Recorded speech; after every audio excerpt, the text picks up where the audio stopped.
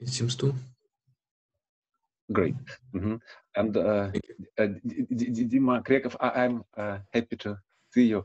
But I guess you know all this, so maybe you'll just waste your time. And why didn't you go to Scholz's lecture yesterday and last Friday? I think that I didn't have I was late for it. Oh. For some reasons, and there were some problems with internet connection here, but now it's okay. I see. I watch okay, but it's recorded, so you can. The recording, yes. Okay. Okay, so let's start.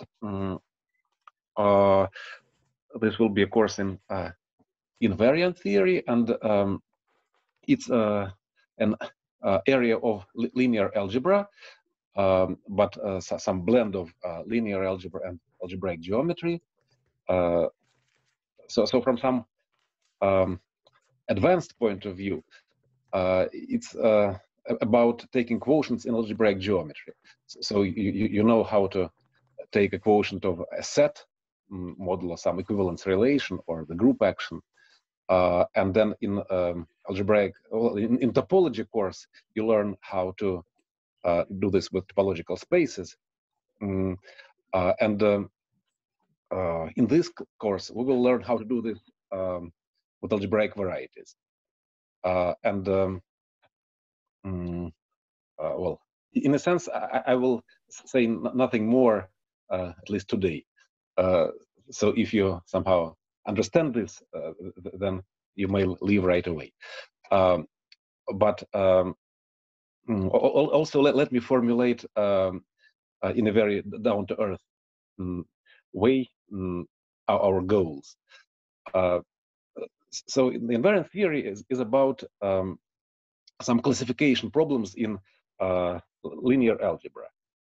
For example, say the first, the most basic problem is about classification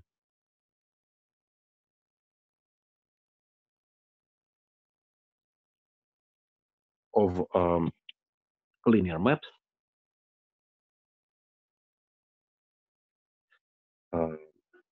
A from one vector space to another vector space.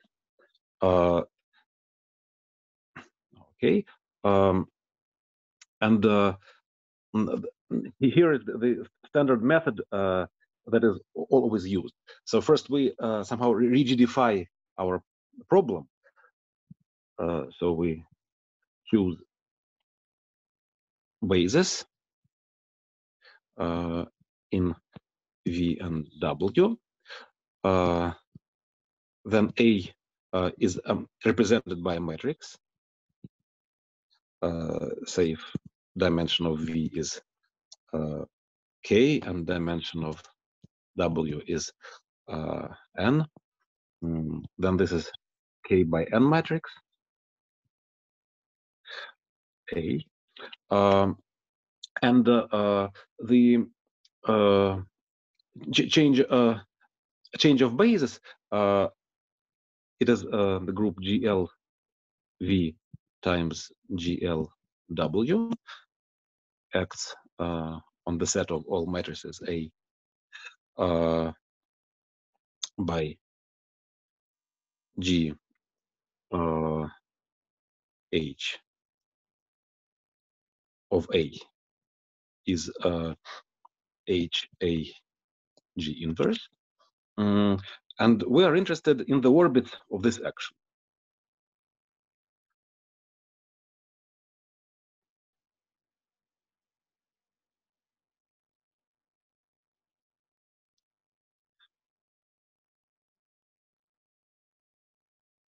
Okay, so let me repeat once again. We had some linear algebra problem. Then we introduced some rigidity here. We chose bases in our vector spaces V and W. Then we get another linear space of matrices, K by N matrices, and the base changes in V and W amount to the action of two general linear groups on our space of matrices.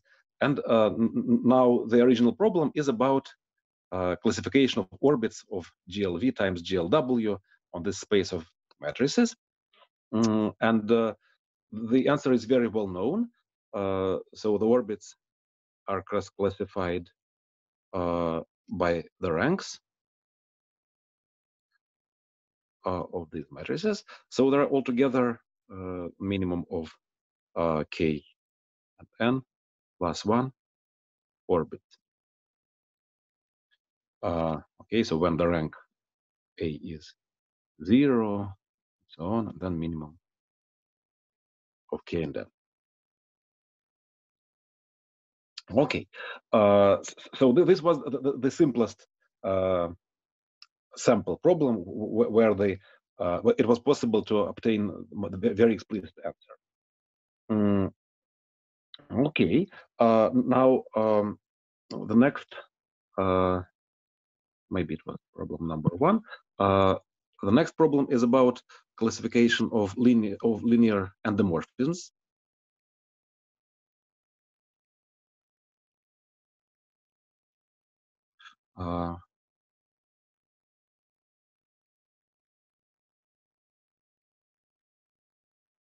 Of some space V, and maybe from now on,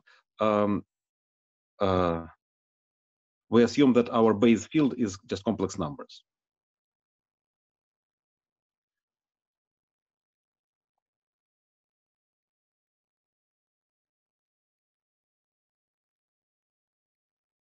Okay, so that it is well known that this classification is by Jordan normal forms. So again, we have the space of n by n matrices.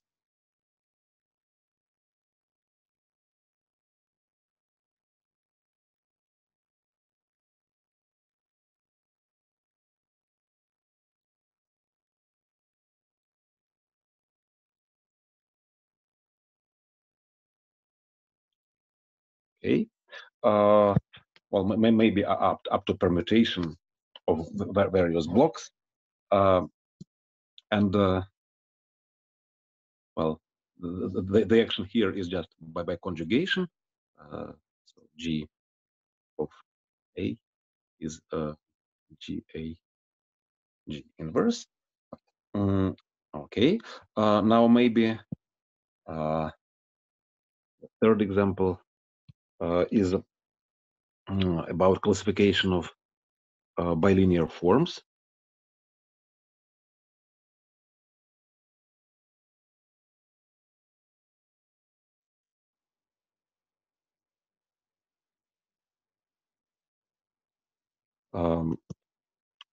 Say symmetric or skew symmetric.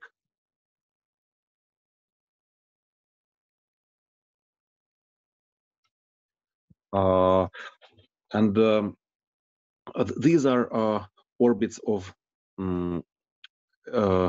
GLV in the second symmetric square of V star. And here we have the second exterior square.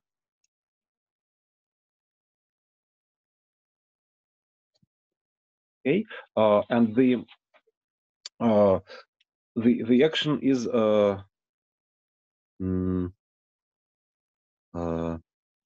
again say B. B will be the matrix of our form. G of B is G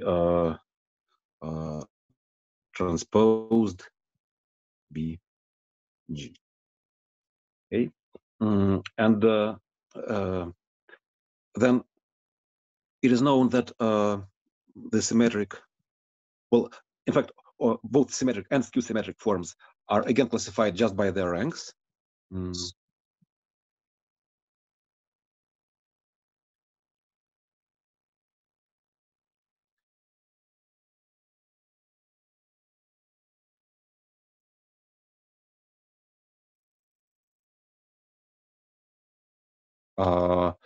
So these ranks are arbitrary for symmetric forms.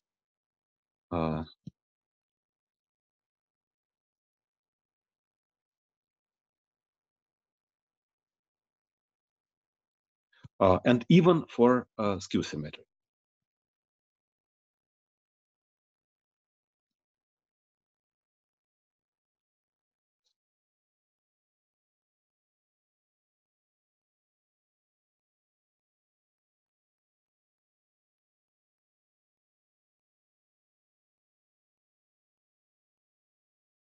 Okay. Now, well, you can also classify not the dual tensors, but the symmetric square of V itself, or exterior square of V itself, and it will be the same classification.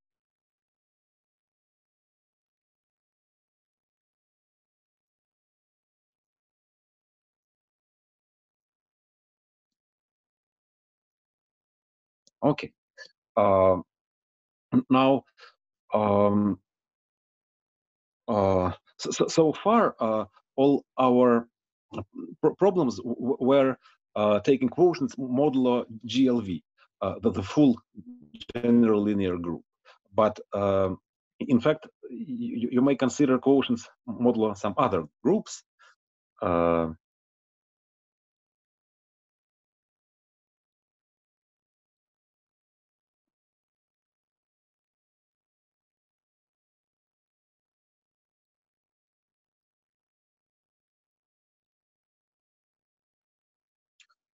So what we will encounter in this course will have some finite groups.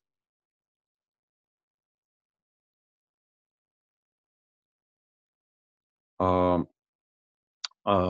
SLV, unimodular group. So these are volume preserving transformations.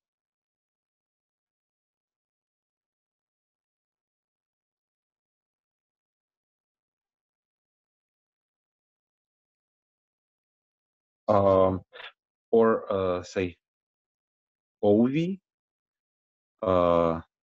transformations.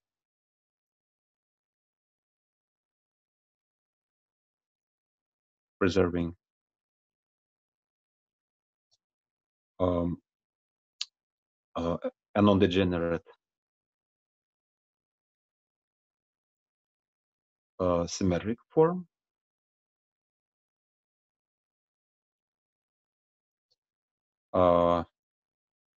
Or say SOV. This is the intersection of OV and SLV. So they're preserving both the symmetric form and the volume form. And finally, SPV. These are preserving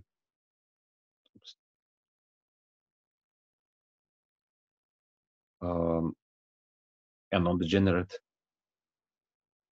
skew symmetric form.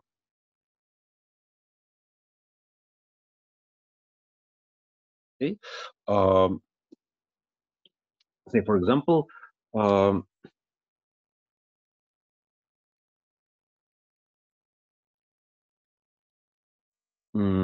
we can consider V modulo O of V. So the vectors modulo orthogonal transformations.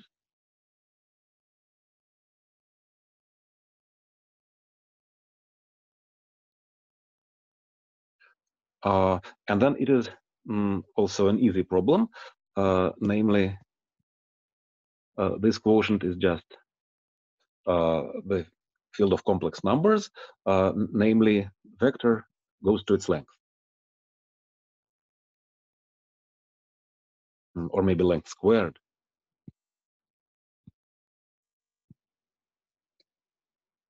Okay. And if we take the quotient modulo symplectic group in case our form is skew symmetric. Then V modulo SPV consists of just 0 and everything else. All the other vectors are equivalent. Well, everything else.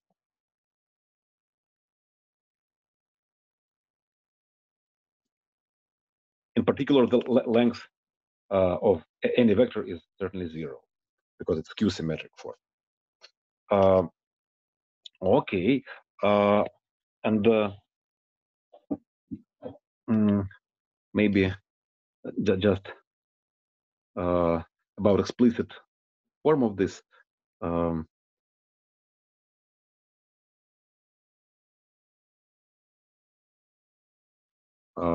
If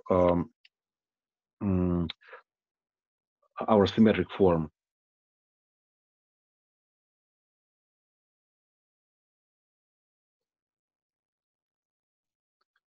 is in some basis the sum of squares,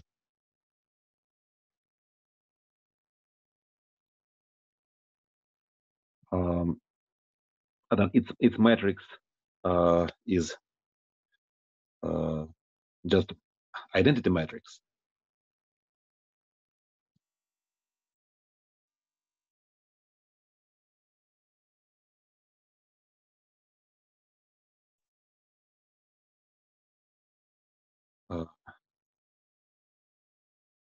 Okay, and the orthogonal group of V is the group formed by all matrices. So it's a subgroup of GLV, and it is formed by all matrices A, such that A inverse is A transposed. Okay. Well, and certainly the SLV is formed by all the matrices such that the determinant of A is 1. Okay, and the symplectic group, well, to write it down explicitly, I choose a basis.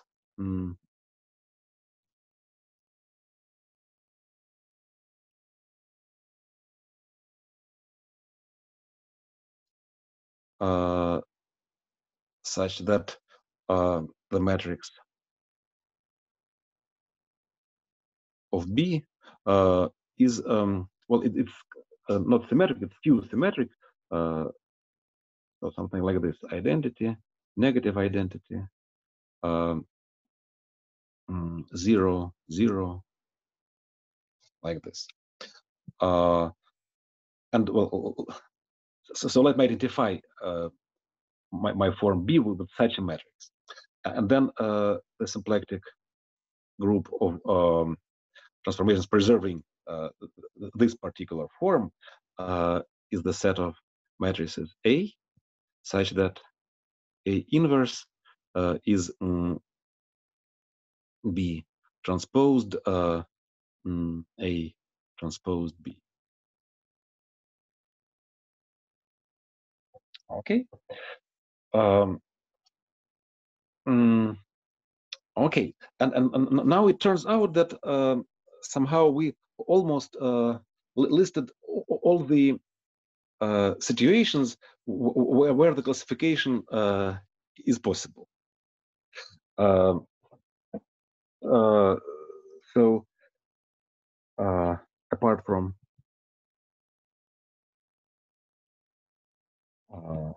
the above examples,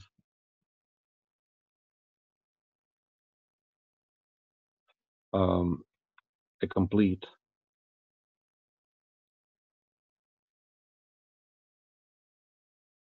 classification is possible for the actions of say orthogonal group on the exterior square of V or on the symmetric square of V. The same for the symplectic group action.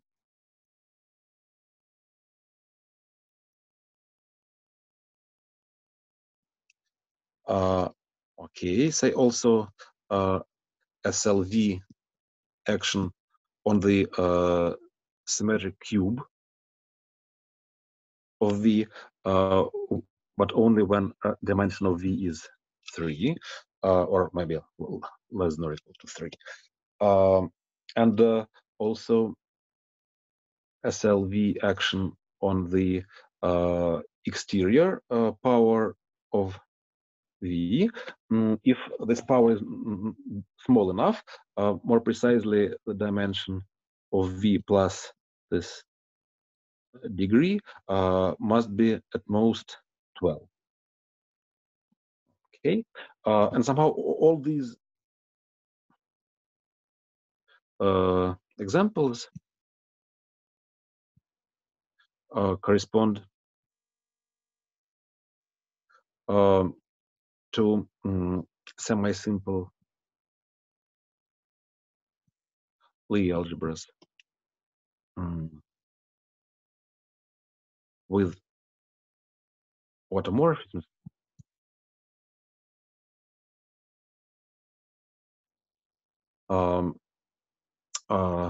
so-called theta groups.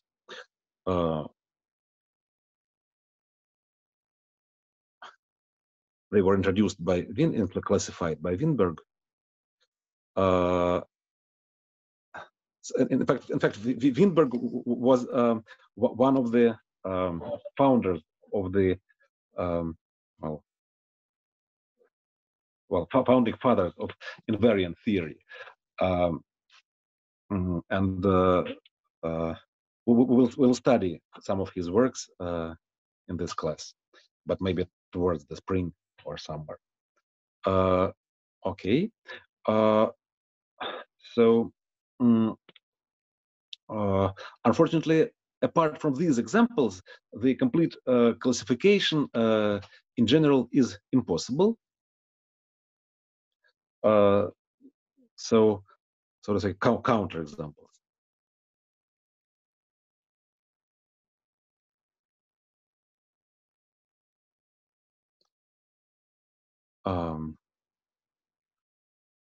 When a complete classification is impossible. So the most well-known example is the action of GLV on the endomorphisms of V that are classified by Jordan normal forms, but now we have not one as endomorphism, but a few endomorphisms. So K is at least 2. And even if K is just 2, then this is the basic example of wild problem of linear algebra.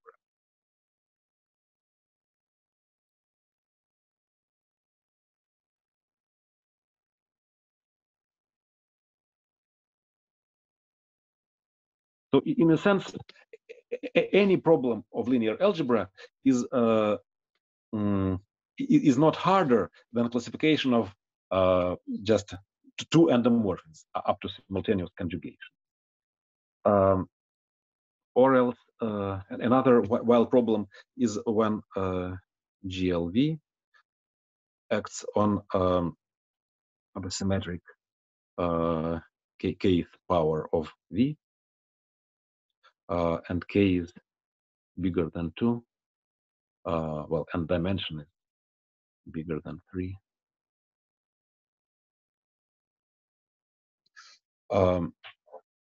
Okay, so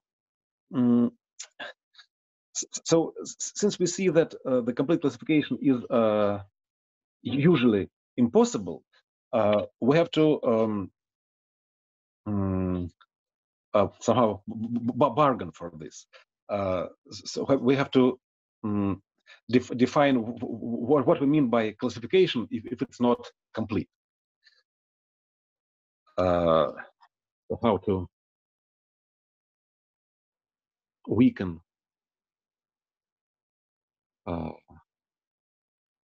our requirement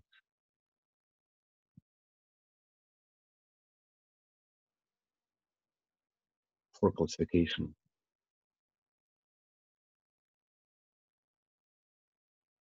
of orbit.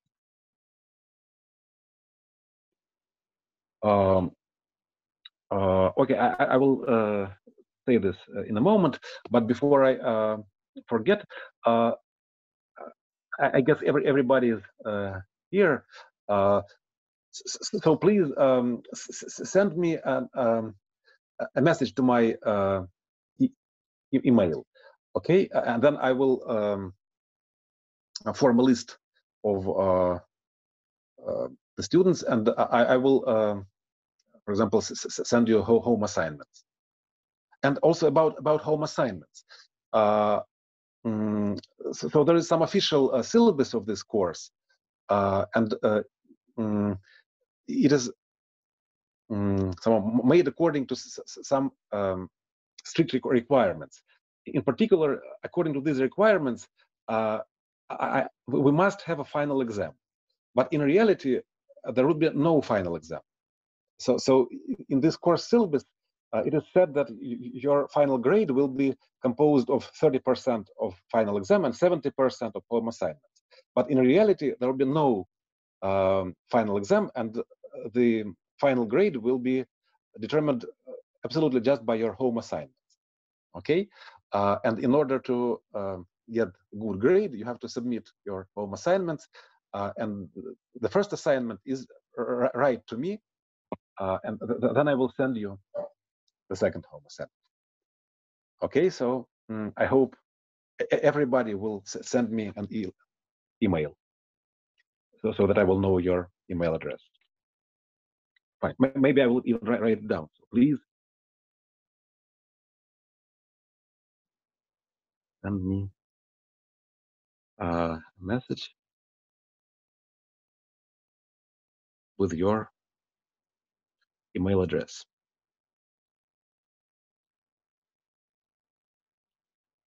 in order to receive home assignment.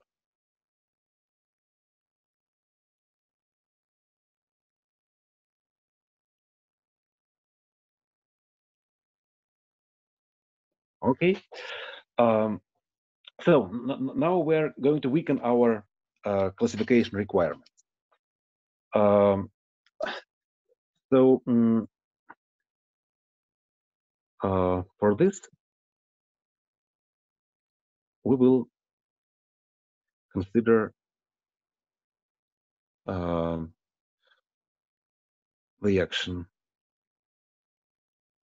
of our group G on the vector space of functions from our vector space to the complex numbers, like this. And in fact, though we always considered some vector spaces, it's not necessary. We can consider arbitrary set or space, variety, whatever, something like this. Namely, G of f of x is certainly f of G inverse of x. This is the basic formula. And then we can consider invariant functions.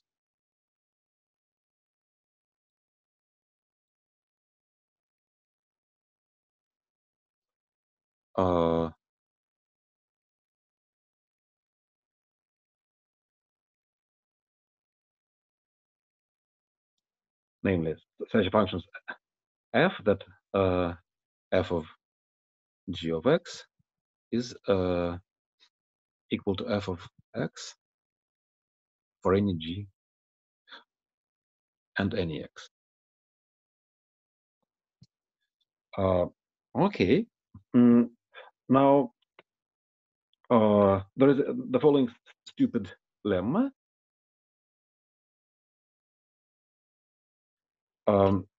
That the 2 points lie in the same orbit, gx1 equals gx2, if and only if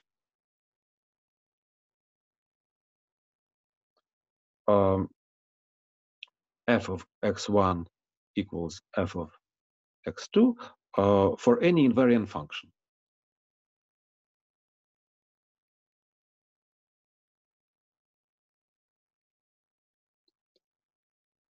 Okay, and the proof is absolutely clear.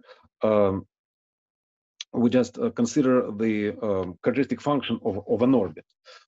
So we define f of x equals 1 if x lies in the orbit of certain point y, and 0 otherwise.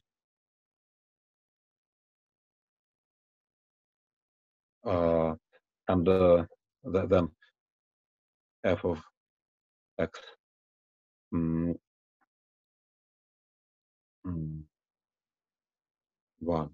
is f of x2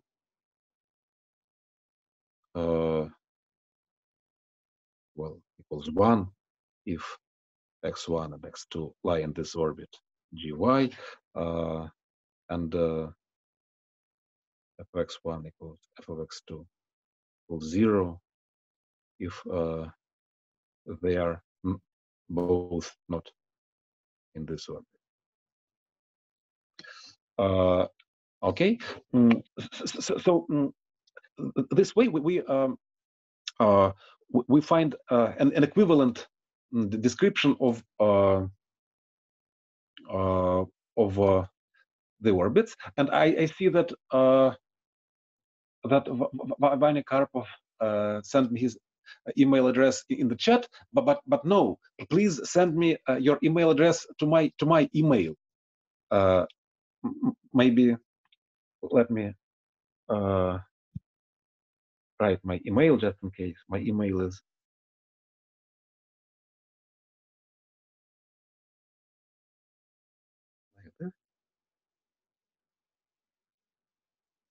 so please send me an email to this address.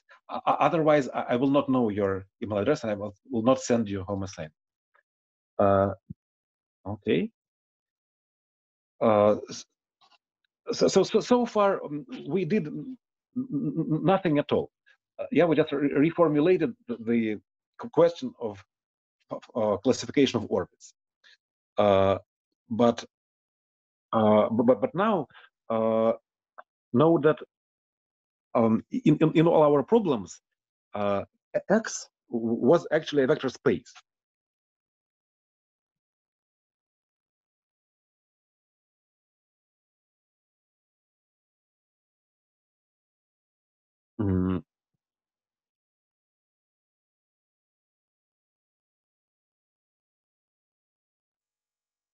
And because of this, inside all the space of all functions, we had subspace of polynomial functions.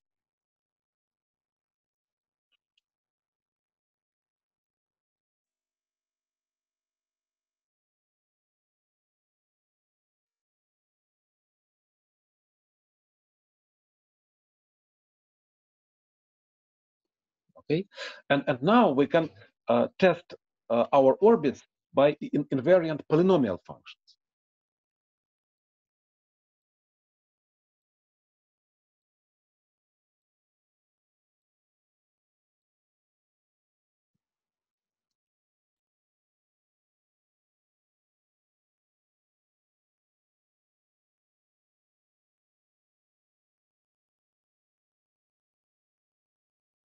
Okay, so this is some change of paradigm. This is the key idea for the invariant theory. So we have an equivalence relation. X1 is equivalent to X2, say, over G. If Gx1 equals Gx2, they lie in the same orbit. And this is, we know, equivalent to the fact that f of x1 equals f of x2 for any invariant function. Okay, and then a priori there is a weaker condition. Say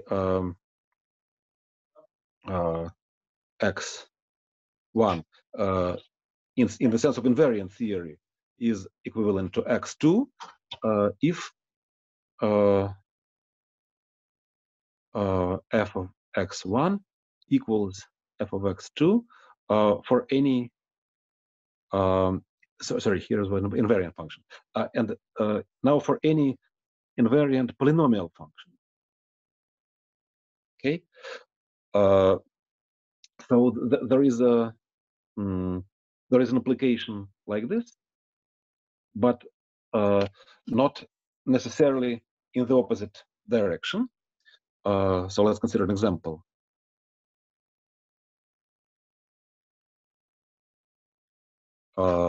Say our G is GLV, and our X is a space of endomorphisms of V, just the matrices.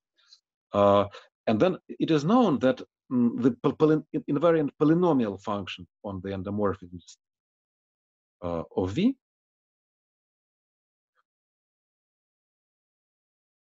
are generated by traces. Trace of a matrix A, trace of its squared, and so on, and finally trace of its nth power, where n is dimension of V. Okay, and from this it follows that two matrices A and B are equivalent in this sense of invariant theory if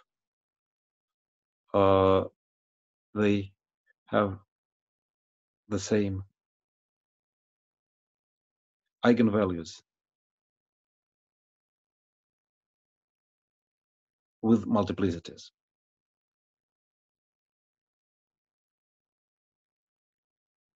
So in other words, the same characteristic polynomial.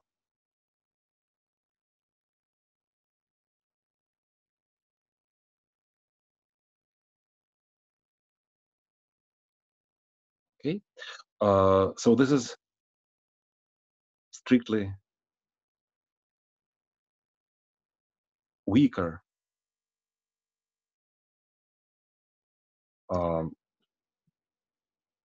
than to have sorry, the same Jordan normal form.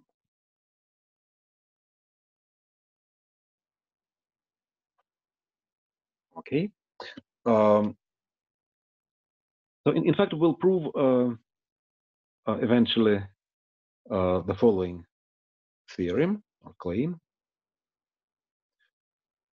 that the two notions of equivalence are the same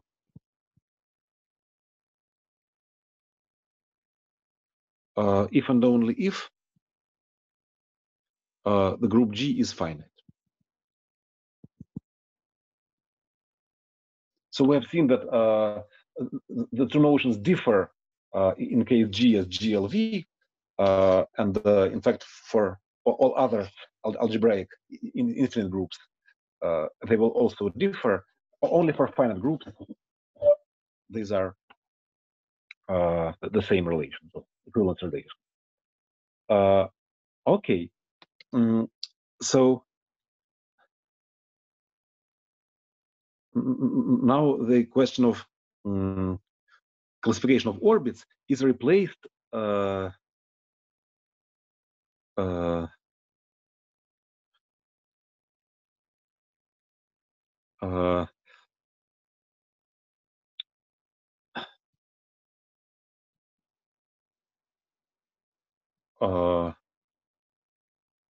finding the quotient.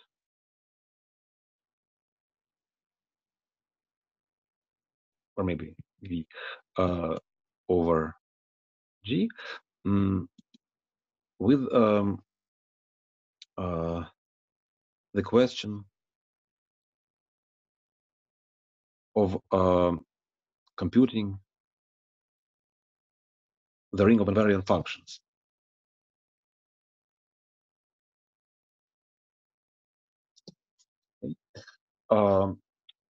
And the first observation, very useful observation about this is this is a graded ring.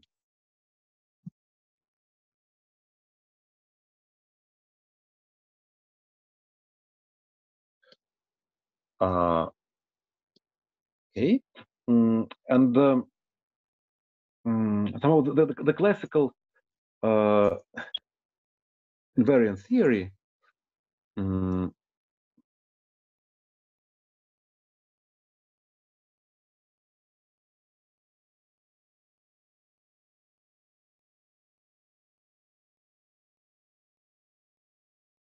of the 19th century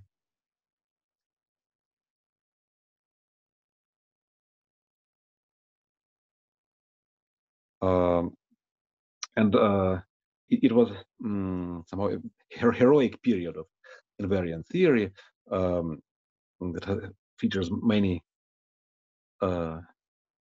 great names: Sylvester, Kelly, Hermite,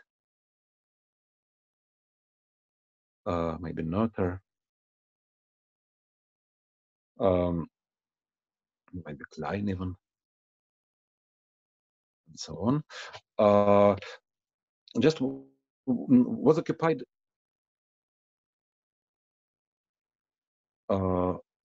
with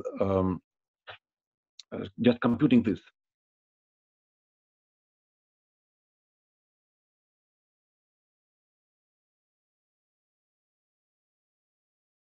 Okay, namely just generators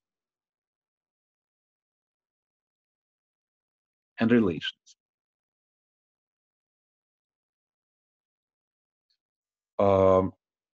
And why is it useful? So if say F1 and so on, Fn are some generators,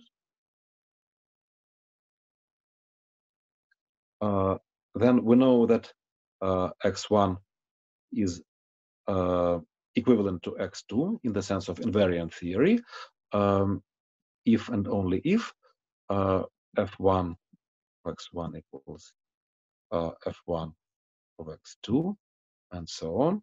And finally, fn of x1 equals fn of x2.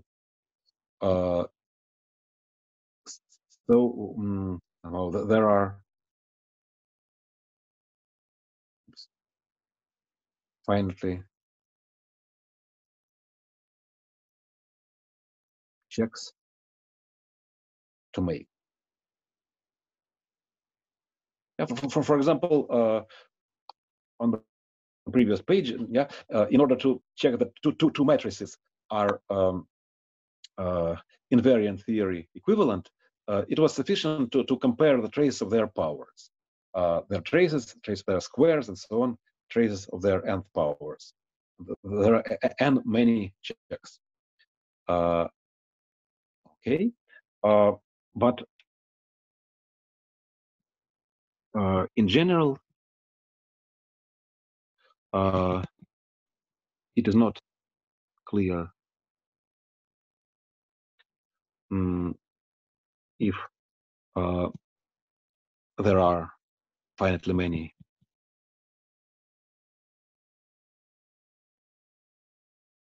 generators, and thus the problem of explicitly describing this invariant theory equivalence relation well, theoretically may be hopeless too, just like the problem of complete classification. Okay, but now the point is that for many groups G, there are finitely many generators. Okay, so now the very famous result due to Hilbert, so David Hilbert, published 2 papers in 1890 and 1893 that well, had an enormous impact on the invariant theory.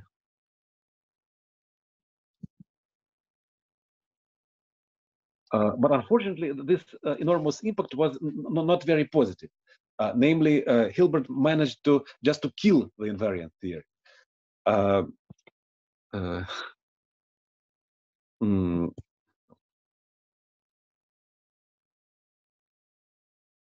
But then, fortunately, it was revived 70 years later.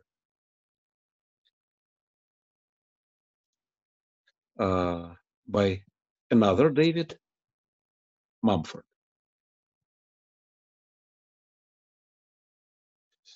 So we'll cover this story in more detail during our course.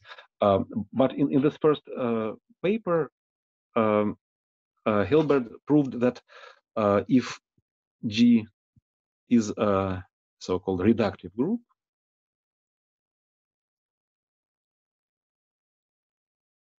again, I will explain what it means later on, but let me just say that any finite group is reductive.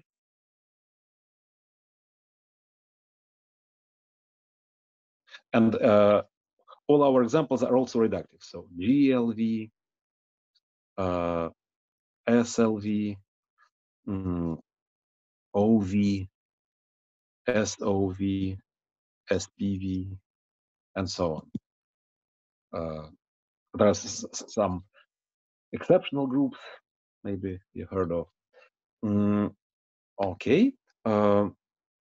And now V is an algebraic representation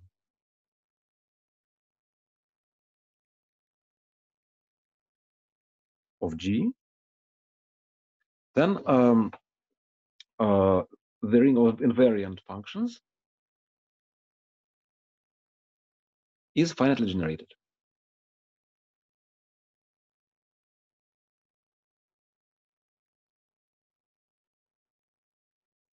Okay. Somehow Hilbert did not. What happened before Hilbert with all those great names? They found some explicit generators with explicit and easy relations. But instead of this, Hilbert just proved this abstract existence theory or whatever. that there is some finite generating subset, and there was nothing he could say explicitly about this. But somehow at the time, this result was considered the utmost. So that there could be said nothing better, and so the invariant theory died at the spot.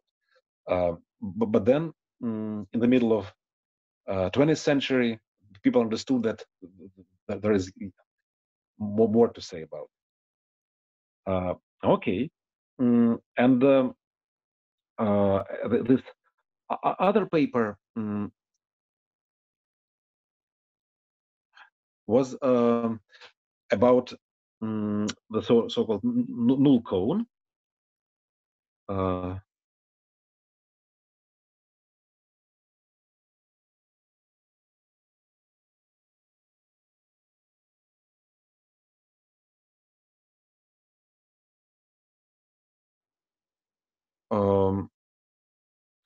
Namely, the set of vectors that are invariant theory equivalent to point zero.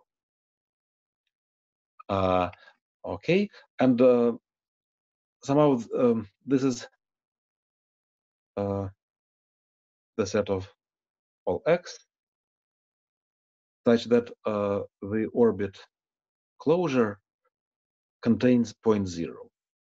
And the orbit closure here is in any sense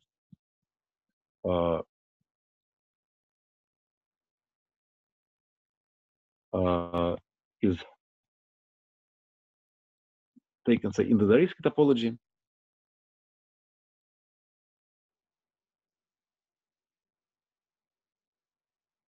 or equivalently in the classical topology.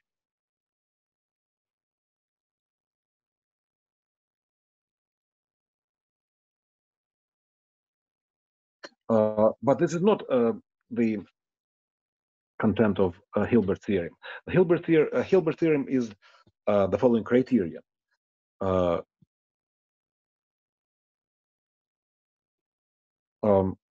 if x is equivalent to zero, lies in this null cone, then there is a one-parametric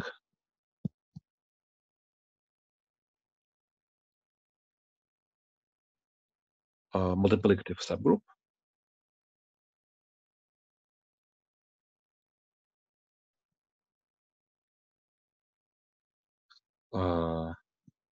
C cross in G, such that already its orbit closure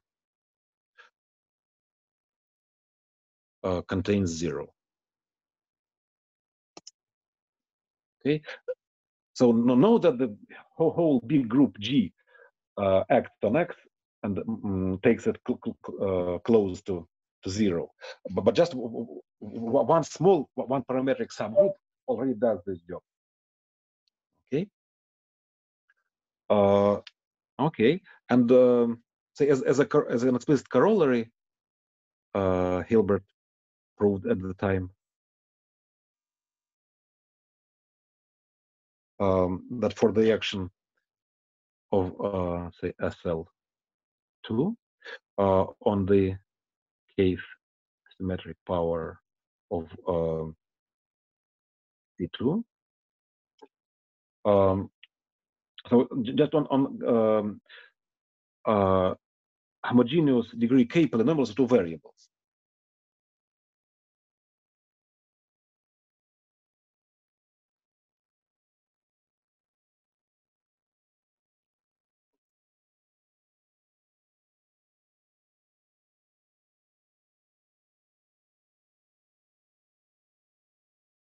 Okay, so then a polynomial P lies in the null cone,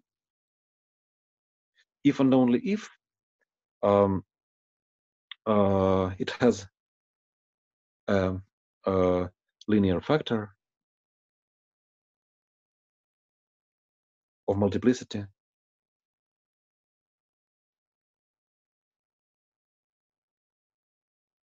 bigger than k over 2. Okay. So this was the contribution of Hilbert, and in fact, he did essentially nothing else in invariant theory, just two very famous papers. Okay, and then in 70 years, 70 years later, came Mumford. And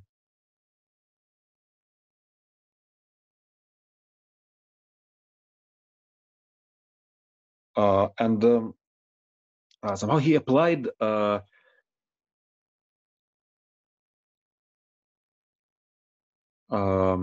invariant theory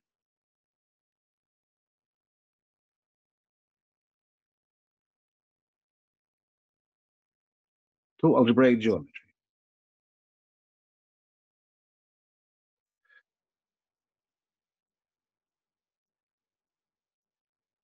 And namely to classification problems in algebraic geometry.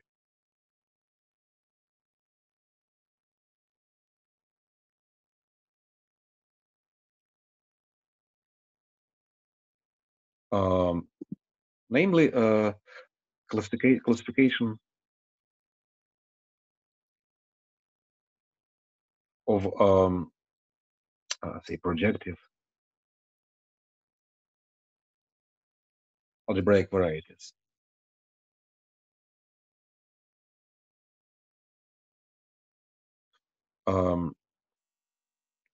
Okay, so how does it work?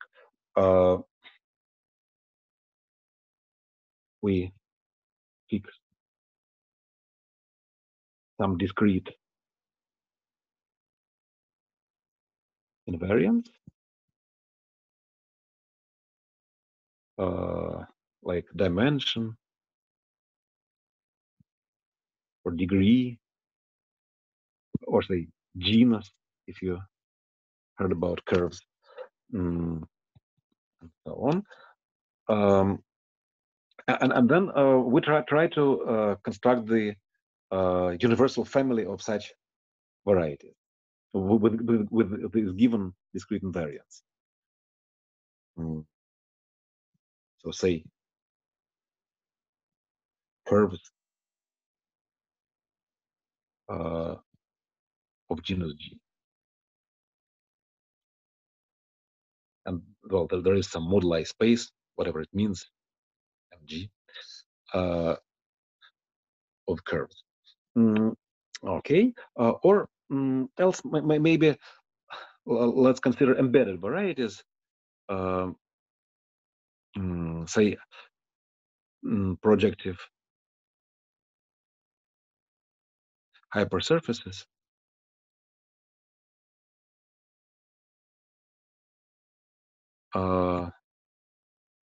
X in P n of degree D. Okay.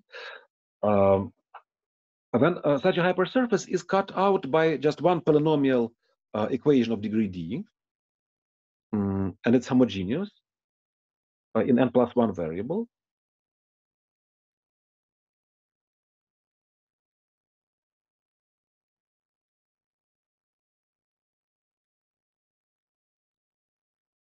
P in n+1 variable,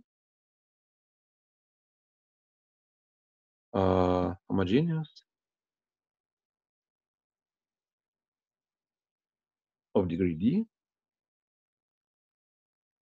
That is, P lies in the least symmetric power of C n plus 1. And somehow we did the same trick as in the very beginning of today's class, right? We rigidified the problem. So we chose a basis in this n plus 1 dimensional space, and then we were able to write down our function as a polynomial in these n plus 1 variables. But now we can take another basis. So we are interested in classification of these polynomials up to change of basis. So these hypersurfaces.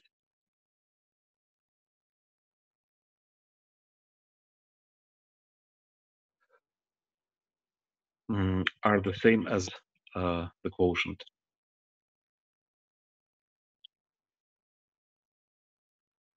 modulo the action of GL n plus 1. Okay. And also maybe we have to quotient out by the scalars, right? Because when we multiply our polynomial by a scalar, then the hypersurface cut out by this polynomial remains the same. But these scalars are included into GLN plus 1.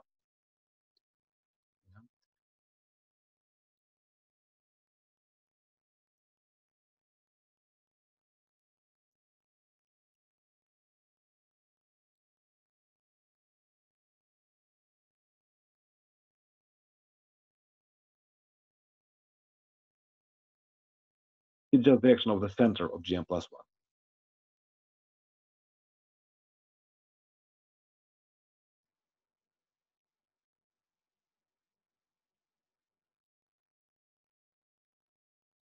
Okay. So we're interested in this classification problem, and we know that this is a wild problem if D and N are big enough. So we would like to replace it by the invariant theory problem.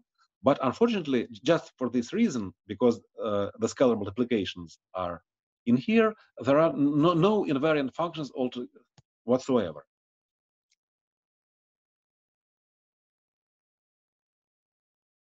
Oops, sorry. What happened?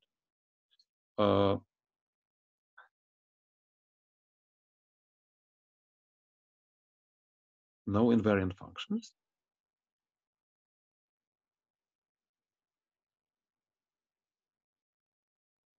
LS. So we can try to separate our problem in two parts. So first we consider the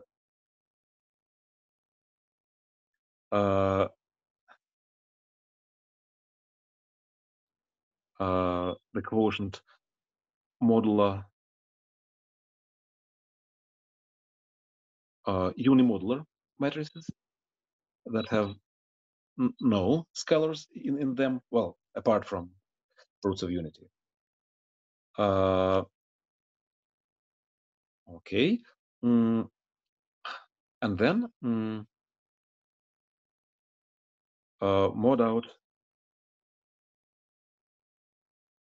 by the scalars.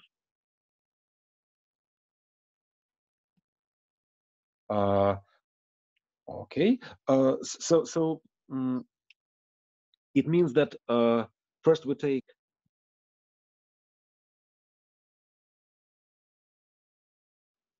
well, the algebraic variety, maybe a fine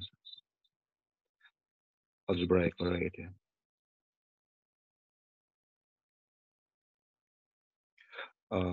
Just the spectrum of invariant functions.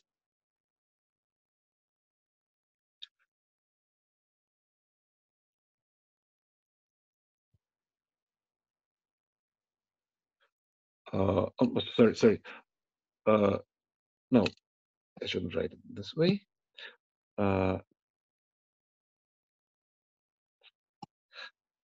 So let's say that V is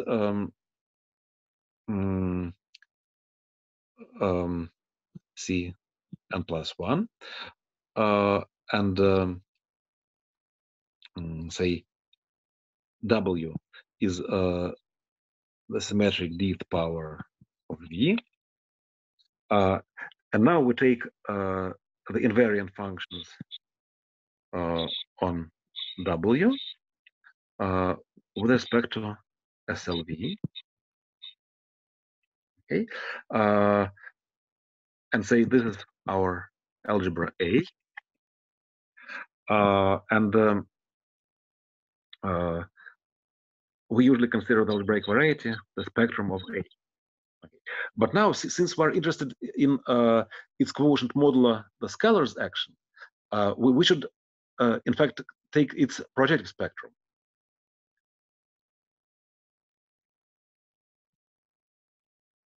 Okay.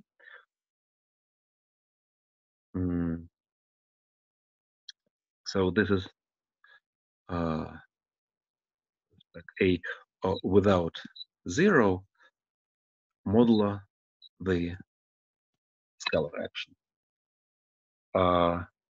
Okay, and this will be the answer to our problem. So this is the invariant theory.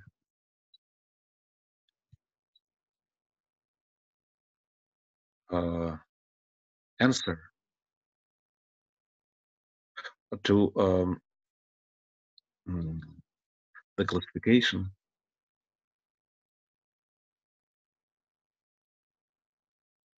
of degree D hypersurface.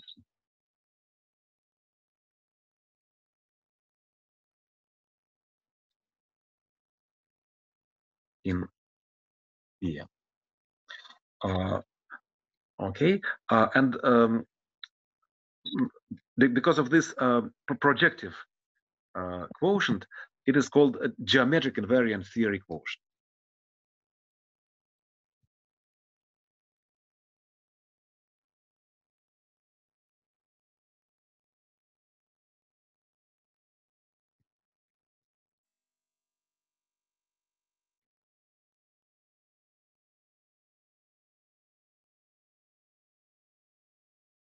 So GIT quotient.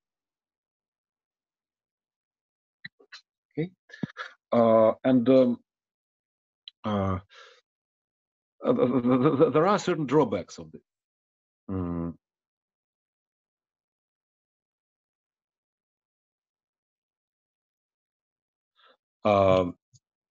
So this GIT quotient, as you see, this is the quotient of spectrum of A without 0, right? But this 0 corresponds to the whole null cone. Yeah, so we lose the whole null cone in W, right? That's polynomials of degree D in V. Somewhat geometrically,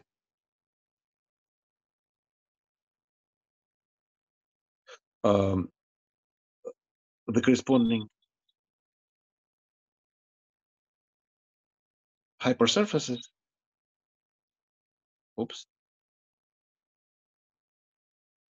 are very degenerate. Like in this example of Hilbert, yeah, in corollary I quoted before, when you had polynomial in two variables with one linear factor of degree more than half of the total degree, right? So this means that this hypersurface will have nilpotence in its structure sheaf, or somehow many nilpotence. So maybe we don't want to consider that. Okay. So, but there is also another drawback.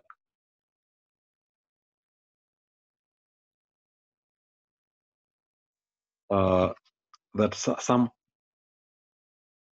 hypersurfaces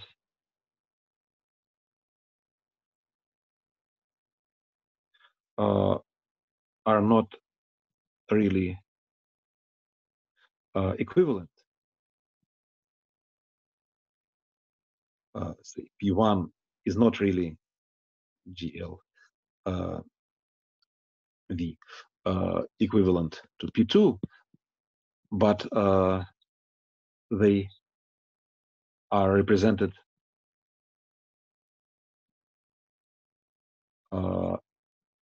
by the same point in the geometric invariant theory quotient.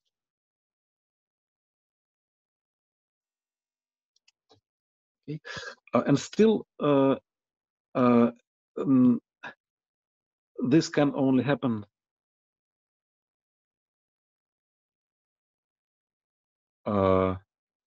in some, in a sense, degenerate cases. So if we have good polynomials representing, say, smooth hypersurfaces, then this does not happen. If they are geometric invariant theory equivalent, then they are really equivalent.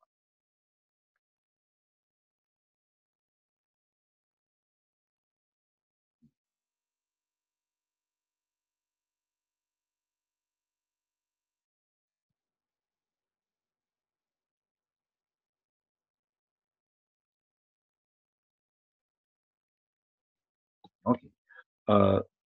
So this solution to our moduli problem is not an ideal solution, but is somehow close to ideal solution.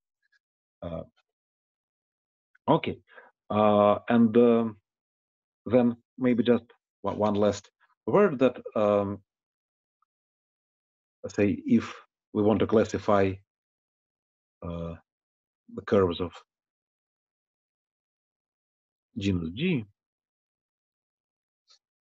say if G is 1, then it is just a particular case of the previous problem, that any elliptic curve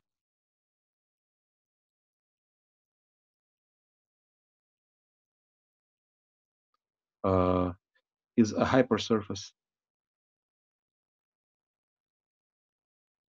of degree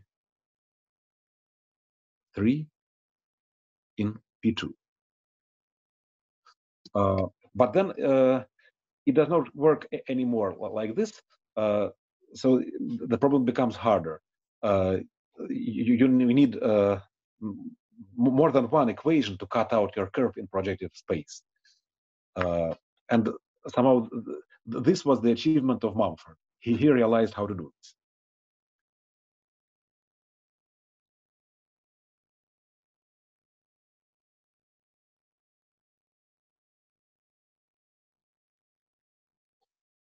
So he used the canonical embedding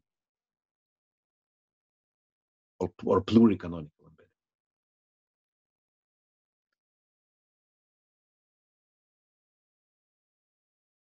embedding. Okay, and I hope we will maybe also cover this, or at least part of this Mumford approach. Okay, so I think that this is all for today. Please don't forget to send me an email. The sooner the better. And I hope to see you day after tomorrow on Thursday. So then we'll start proving theorems. There will be no overview anymore, but instead I will prove everything I claim.